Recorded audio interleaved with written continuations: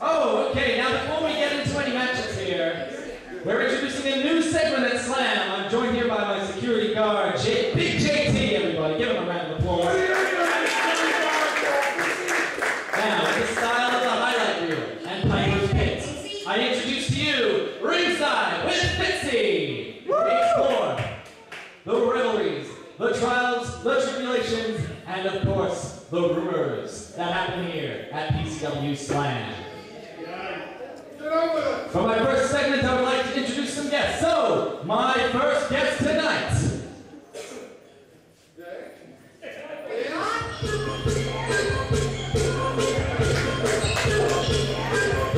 Ladies and gentlemen, the bowler, Aaron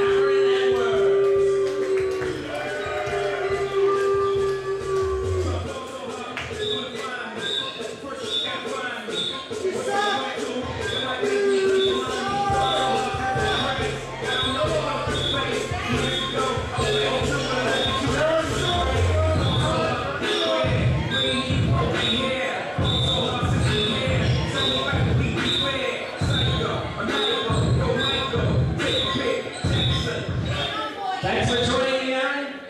Welcome to Ringside. Now, my second guest, introducing now.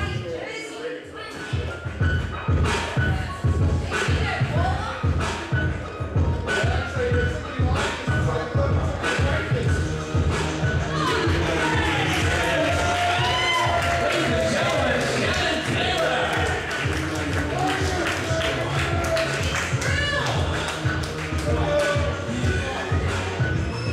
Shannon, thanks for being with us. Now, I have you two out here for a very good reason. At the last show, Aaron, you had a match with Shannon, and well, to put it bluntly, she beat you. She beat you. After the match, after the match, you hit her with the backstabber. It was uncalled for.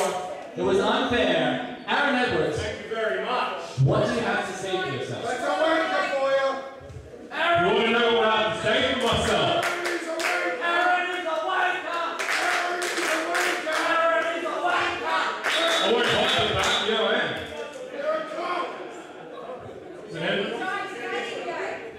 So you want to know why? You want to know why I did what I did? Yes, I do. Was I a loser? Yes, I do. I'm a loser. Look at you. You're paying to see me. You're the loser. Why? She's a girl. She doesn't belong here. Shut up. Shut up. All right. You want to know why? You want to know why? Everyone wants to know why I gave this pretty little Shannon, PCW's princess, a backstabber. I think they deserve an answer, yes. They deserve it. She's the queen of the ring. All right. Basically, you want to know, I've been here since day one, and PCW refused to give me the respect I earned. For 7 years I've been here, and they have not given me one damn thing. Because you've been half-hearted. So, never put yourself in on 100%. Shut your mouth now. So, PCW want to delegate me to Slam, a 7-year veteran of the scene. They want to delegate me to Slam and have me face rookie after rookie after rookie after rookie after rookie, and then they have the nerve to give me this bitch. Excuse me, no, hang on a minute. She's a woman. She doesn't deserve to be in my ring. All right? The kitchen's that way, honey. Look at the kitchen over there. Okay, Aaron, sorry, I'm going to have to cut you off there, okay. We deal with politics on this show, but not to that degree. Okay, now, Shannon Taylor, you've heard why he did what he did. What do you have to say in response? All I have to say is that clearly what we have here is just a case of some sour grapes. But last Slam, the only reason you attacked me was the fact that I beat you. Now, I don't know about you, I think that's the key point here, because I beat you. Now, I don't know if you're more upset about the fact that you got beat by a female wrestler. The fact that the last 3 matches you've lost by a roll-up. But for you to then attack me after the match like you did just proves to everybody in this crowd that you are a complete coward. A loser. And a winner. Thank you. And for you to then claim that I have no place in this ring. You don't. Well, no. You heard what you were even doing on the mic. I might just point out that my current win-loss record looks a little bit better than yours does. Shannon, Taylor, some harsh words. Yeah, I just got a little bit of advice from you. Why don't you shut up, do myself and all of these people a favour and stop talking, and if you've got a problem with me, then come and do something about it. I did last slam, didn't I? And who got the win? Who got the win? That's right, Aaron, you did not get the win. It's my show. Alright. I'll see how this is.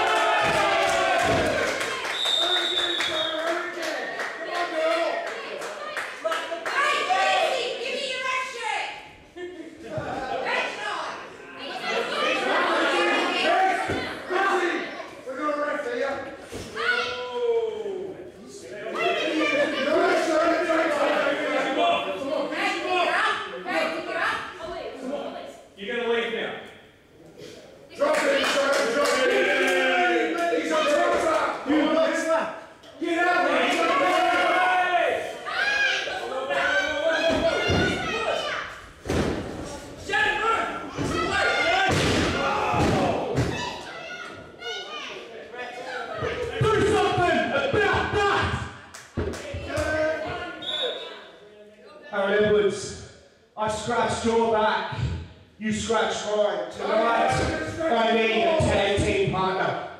You played with it, Melbourne! And that is a random act of violence. Right about the waking. You're not here to talk about every other weekend, mate.